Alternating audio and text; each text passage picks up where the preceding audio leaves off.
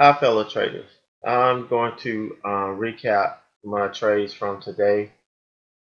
Um, the first one, I kind of, you know, in looking at this, I kind of forced myself to make this trade. There's really no reason for me to trade it. I guess I felt like I needed to take a trade because I had been kind of watching all morning and nothing really set up, but I really wanted to take a trade. And I was watching this ticker, and this level held up. 20 held up. I saw some support on the daily, right here is right around the $20 mark. And it kind of bounced off of that between it and VWAP, for most of the morning, the first hour. And I didn't want to take the short from VWAP. I knew eventually this was going to fade. At least that's where I felt because it wasn't moving up and it was basing here. The 9 was trending down, and I really felt that this was, the time for it to fade. I didn't want to take it off the VWAP because the 9 was so close, and I didn't want to take it, once it cracked the 9 because, I didn't know if this was going to hold or not. So I wanted to wait until it gave me, a signal to kind of crack this. And I felt that this was a good trade to get into because the 9 was trending down, and it's what I look for.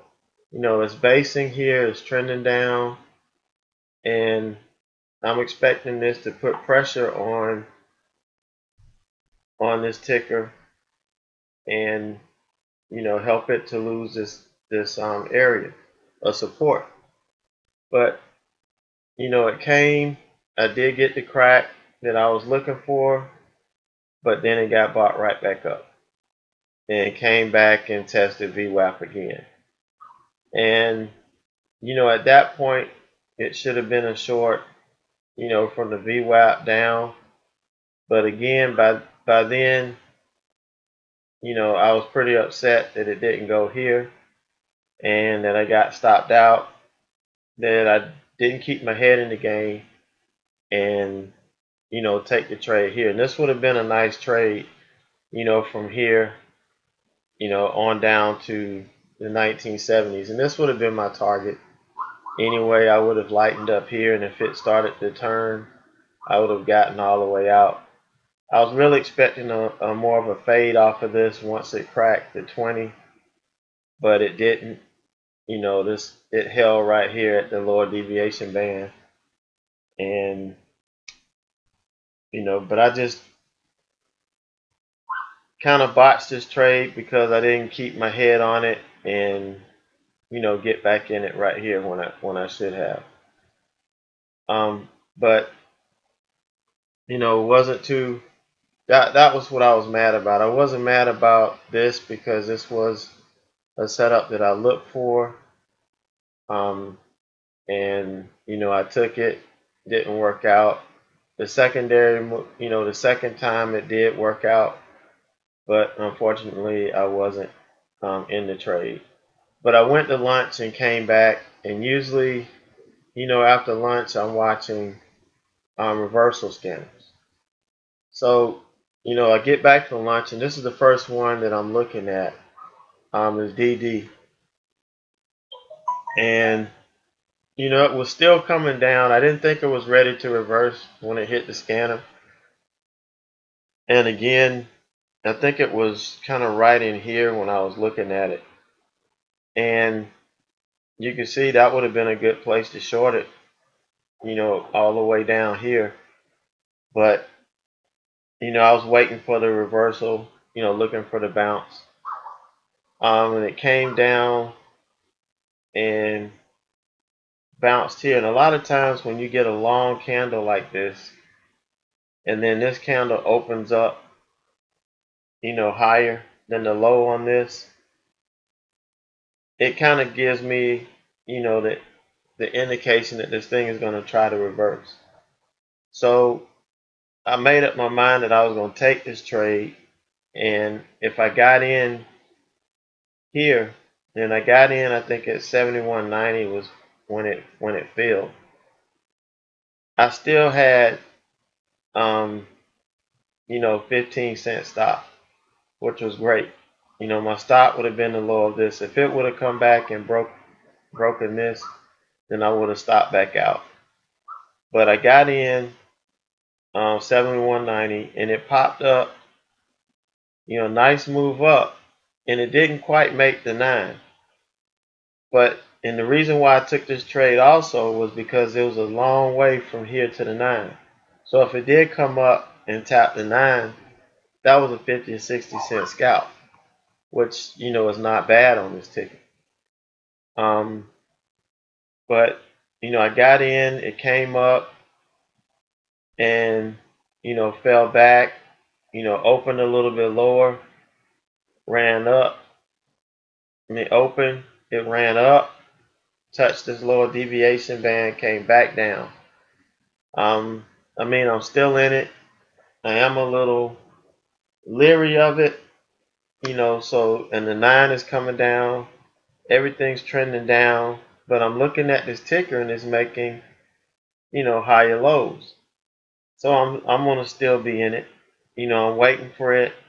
I said when it got to the 9, I was gonna take some off, and when it got to the 20, I would take some off. But if it held and went to push, I would add back for the move up here to the VWAP. Well, at the time, I was the only mod in chat, so I was trying to get my screen share up, and I actually missed this candle here, and really could have gotten in here, when it came back a little bit, but that really isn't my setup. That's not my strategy.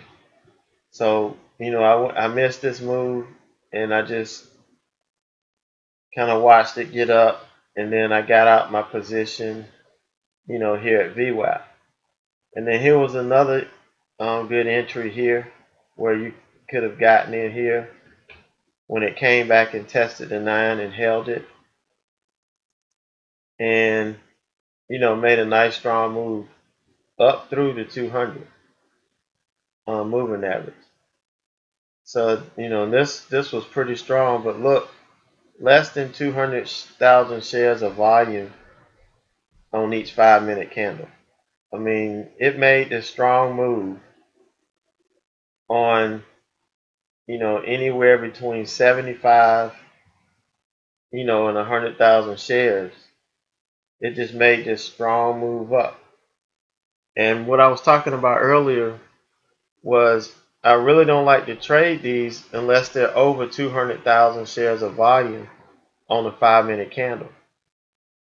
But you don't see that anymore. Rarely do you see. I think this candle did get 199,000 shares traded, but that was where it sold off up here. Once it came up close to the 200-day moving average. And this is what I had to, adapt to. Is just to change my volume parameters. Let's drop it down and just kind of trade the price action. If it sets up, take the trade. The spread was good. Didn't have any issues with it. And this was just a classic reversal. Yeah, it chopped around a little bit. That might have been product of low volume, but it didn't give you any big swings up, over and under the moving averages. And that's what I use to manage my trade, is the moving averages and then the VWAP. And that's just me. That's just how I pick my profit targets and kind of base my trade off of. So that's all I did today. Hopefully tomorrow, I'll get some more trades in. It's Friday, so I'm not sure But I'm looking to start Monday strong. I've got a little bit of confidence in the tweaks I made and the progress that I've made over the last month. So time will tell. I want to end this year strong and start next year off with a bang. But hopefully, what I did made sense. I am a little tired and a little stressed, but long day trading, long afternoon with the kids, so that's pretty much par for the course. So if you want to contact me or ask me any questions, um, you can hit me up on Skype, Average Joe Trader. Same on Twitter. Um, email ed@warriortrading.com. Um, you can check out my blog. It still has some good stuff on it.